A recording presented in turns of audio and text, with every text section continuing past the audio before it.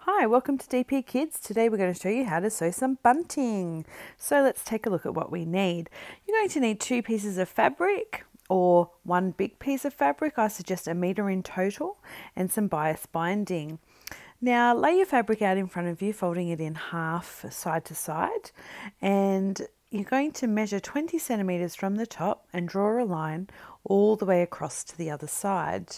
I've made it easy by making a template that I can follow. It's just a piece of cardboard from a cereal box, and then you're going to cut along that line, and that strip is going to be the height of your bunting flags. Once you've cut along all the way to the end, you can repeat it on your next piece of fabric. Now if you want to make it all the one colour, then you can just do that, or if you'd like to have something a little bit different, or you might have lots of different colour flags in your bunting, whatever look that you're going for. You can also use any type of fabric. Here I'm using a drill fabric. You could use a poplin, you could use a hessian, a calico, whatever type of fabric you like.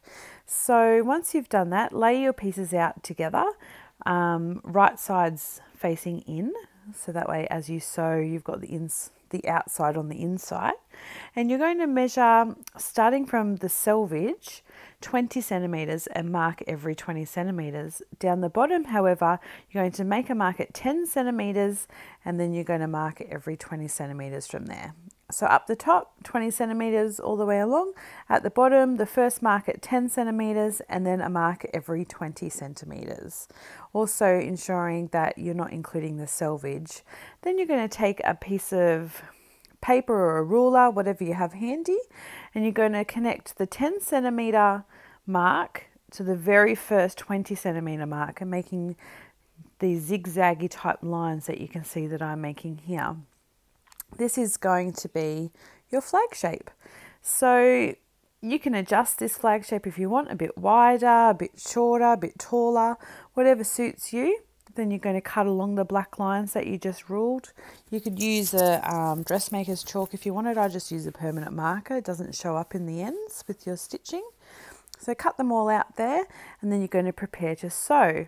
You are going to sew along the black lines that you just cut, leaving the top edge open, which you'll see here.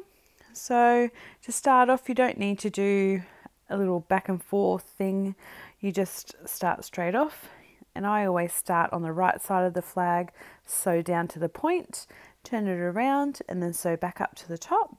And instead of lifting your foot and cutting the thread and starting again, you just keep sewing. When you get to the end, just go past the end a tiny bit, get your next little flag, pop it in there, and then just keep sewing, and continue this until all your flags have been sewn.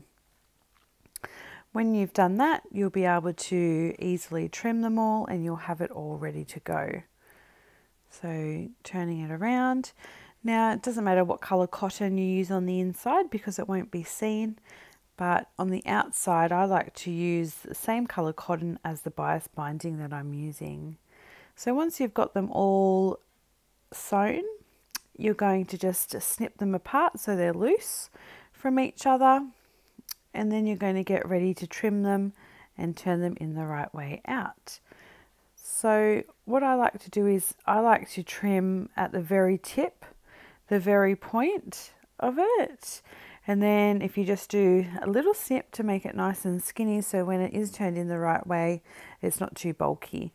Then you're going to turn it in the right way, poke your finger up in there, give the seams a little bit of a stretch, find something blunt, poke it up in there too so you get a nice point. You can roll it around in your fingers, and then that's it. Turn them all in the right way and get ready to iron. So now you need to iron them flat. With sewing, it's always important to iron your seams as you go.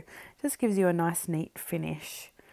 So once you've sewn all of these down, ironed all of these down, you'll be able to be prepared for the next step, which is giving them a trim across the top, because you'll notice now they're in the right way. They've got little points that stick up. Some of the tops don't match on both sides.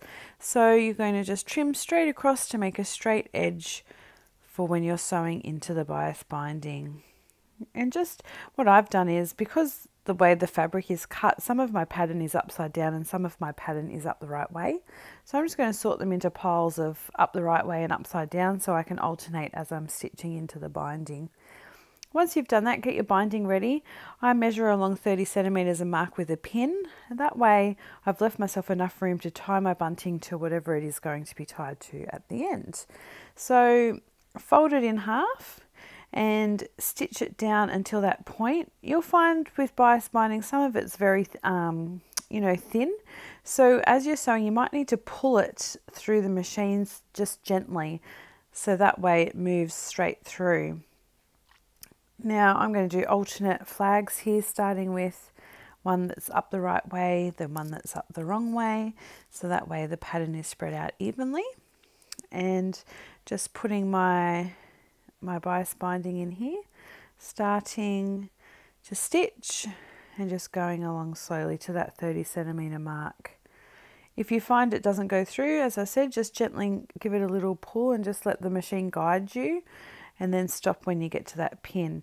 Then you're going to get your first flag and you're going to put the very top section as far into that fold as you can, and you're going to hold the fold over the top and you're going to keep sewing. So it can be a little bit tricky to line up. Sometimes if you line up that first point and just give it a little pinch, sew it down a little bit so the flag's in place, and then you'll be able to keep going.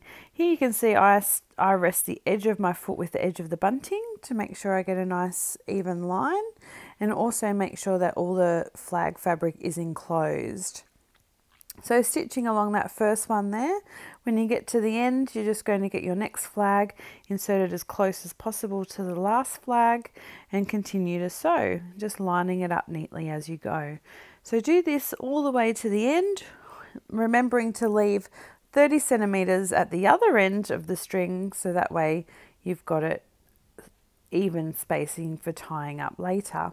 Alternatively, if you just want a short piece of bunting, you can stop wherever your flags end, or you can keep going. Now, if you don't have bias binding, you could just use a wider piece of ribbon and fold that over in half, or you could make your own bias binding, which is quite tricky, but you don't have to do that. So here you can see you just measured down 30 centimeters, tie it in a knot, and your bunting is complete. Thank you for watching. If you enjoyed this video, please subscribe for future videos.